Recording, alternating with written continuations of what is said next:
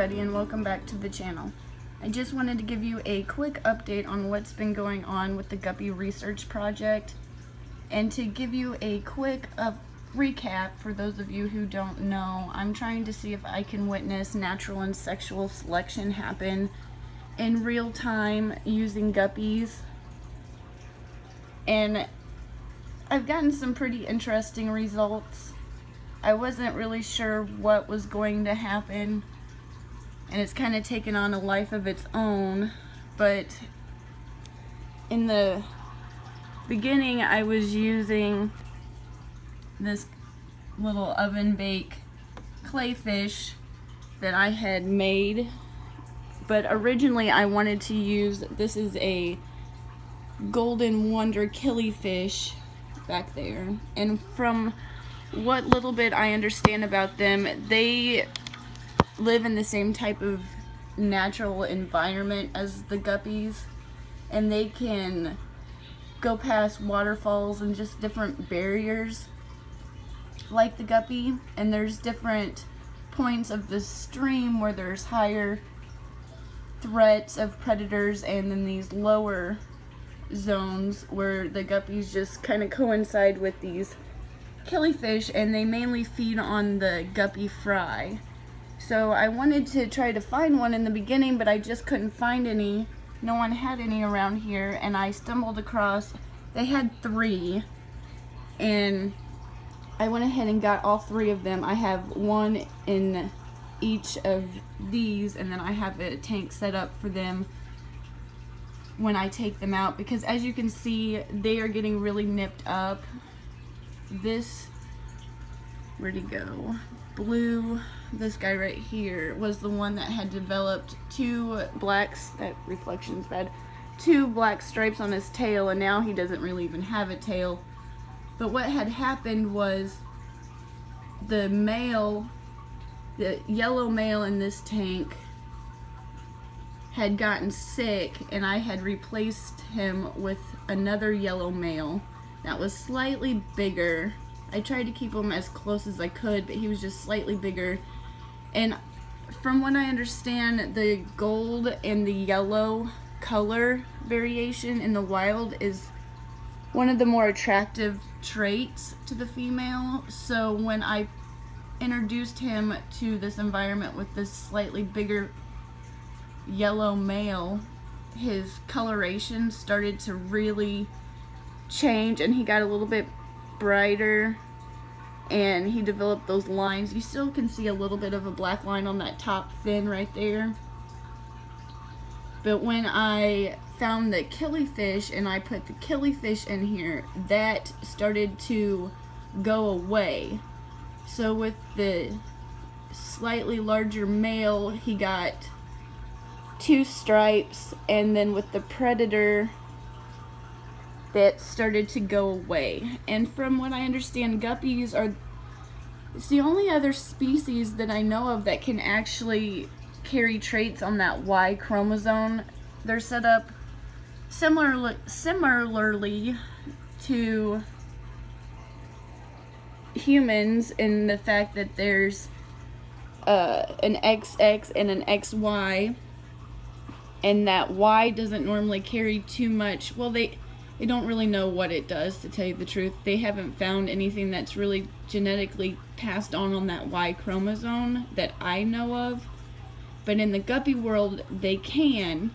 And so I was curious if that was a trait that was passed on the Y chromosome but had a limiting factor of testosterone. So as his testosterone level changes, his color variation might change. But I was just kind of curious to see what you guys thought, if I was on the right track with that. I'm getting a really sore throat, so I'm trying to cut this really short. I wanted to show you the fry and all the different results I have gotten in the fry tanks, but the water's kind of cloudy. I don't have filters on them, and I need to put them in something different so you can actually see them. But let me go over here and you can see these guys. The stressed fry that I have was born to a female in this tank she had one fry during stressing, and then had a tapeworm, and then had, I think it was 8 more fry drop.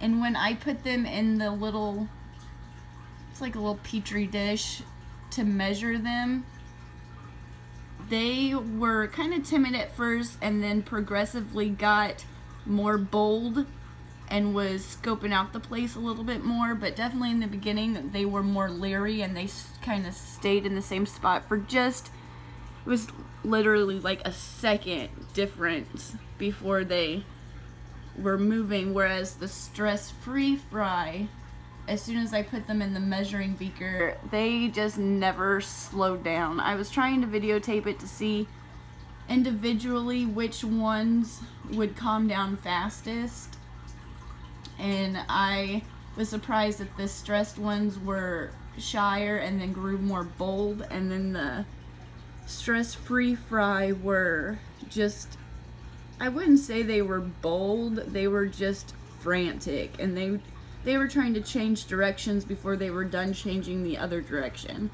And with the stress-free fry, they got color, those little iridescent flakes, within a week of being born. I have 2, a sand and a gravel, 2 stress-free broods over there, and I'm trying to look, stress-free. Yeah, 2 stress-frees and a stress. In the stress-free fry, they started developing color, those little iridescent flakes on their tails, within a week. Before I keep them in the breeder box in these parental tanks for a week before I take them out and measure them and kind of look at their different personalities. I didn't want to try to catch them right when they were born, because they were born at such crazy times, and sometimes I was in class, so I waited a full week from when I noticed the first one being born, and I wanted to keep them in here to still stress them, but since these guys do eat fry, I wanted to keep them as separated as I can. These guys can jump. The one that I have in the other tank, I had him in a little thing that I thought could keep him okay, and when I came back he had jumped out. So, and I'm still, since I couldn't find these in the beginning, I stopped looking into them, and I started looking back into them now that I've had them in here for a couple weeks. But since I've had to remove one of the females from this tank because she's just getting too eaten up, and I kind of want to wrap things up and move on to my next project that I wanted to do. So, but I just wanted to give you a quick update. But thank you guys so much for watching. Leave a comment, hit the like, subscribe. Thanks for tuning in.